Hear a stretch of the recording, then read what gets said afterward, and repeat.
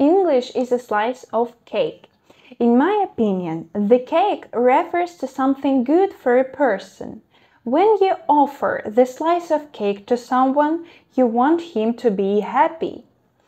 It only works if you know how to properly propose, observing the rules of etiquette.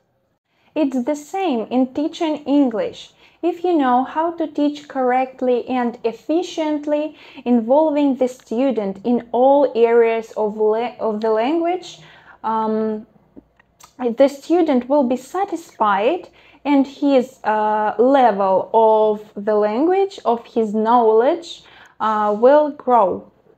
Moreover, a cake contains many different slices that are as delicious as the offered one, as well as English contains a lot of interesting and delicious things.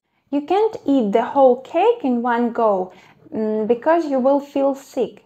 And you cannot learn the whole language at once because you will burn out. So I, as a teacher, have to provide a comfortable environment for my students and show them how to learn interesting. The only way to eat an elephant is piece by piece. I went to this course because I want to be that teacher I told about. I want to become better for my student and show them how to learn English in an interesting way without a burnout or other difficulties.